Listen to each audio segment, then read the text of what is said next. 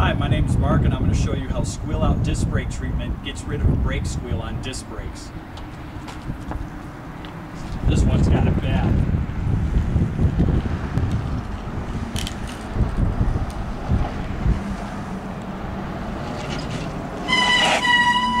So there's our squeal, infamous. There's no shortage of these. What I'm going to do is put on a small amount of Squeal Out disc brake paste to the rotor. Doesn't take much, just a little bit.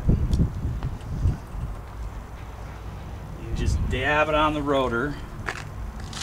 Sometimes you might have to add a little water to the paste if it's dried up at all. Doesn't take a whole lot. You're going to do both sides of the rotor.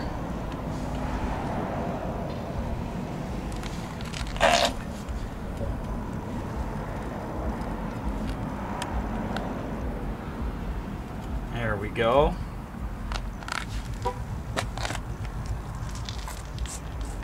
Now I'm going to push the bike, dragging the brakes as hard as I can without the wheel skidding, to grind it in between the pads and the rotor. And I'm going to apply the brakes on and off as I push it at first to get it on the pad surface.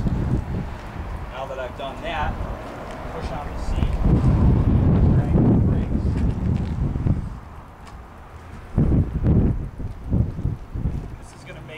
Surface between the pad and the rotor, so we no longer have the squeal or the hum or the chatter.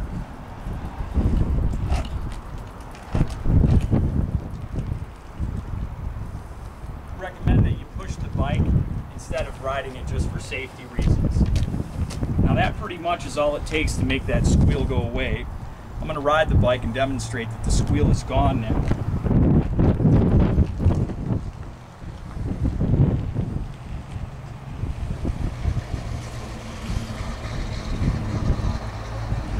Brakes hard, no squeal. Do that one more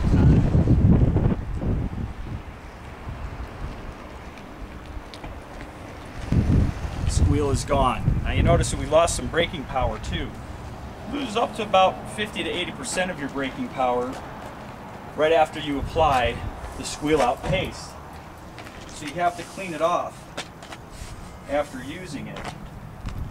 What we recommend is to clean it with isopropyl alcohol.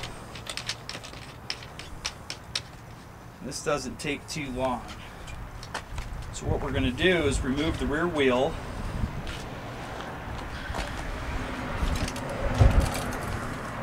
And we're going to spray the hub with isopropyl alcohol.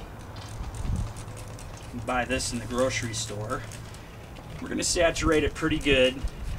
Try to get all the remnants and residue of the Squeal Out paste off. A little brush can help get the chunks out from in between the rotor gills.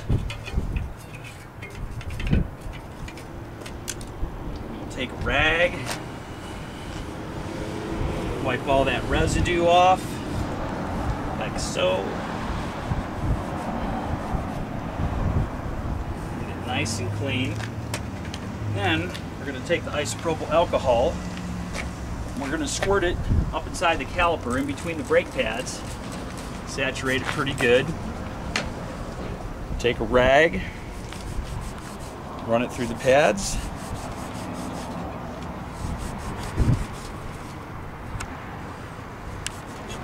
To get that residue off.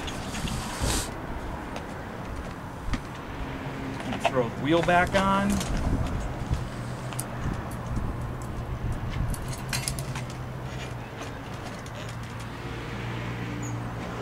Now that all that's cleaned off, what I would do with this bike is I would ride it in the parking lot, safe level environment where you don't have any obstacles. You still have a functioning front brake with all the power. And I'll drag the brakes for about 5 minutes sometimes before I'll get all that braking power back. You want to make sure that you get all your braking power back before you ride the bike aggressively. That's all there is to it.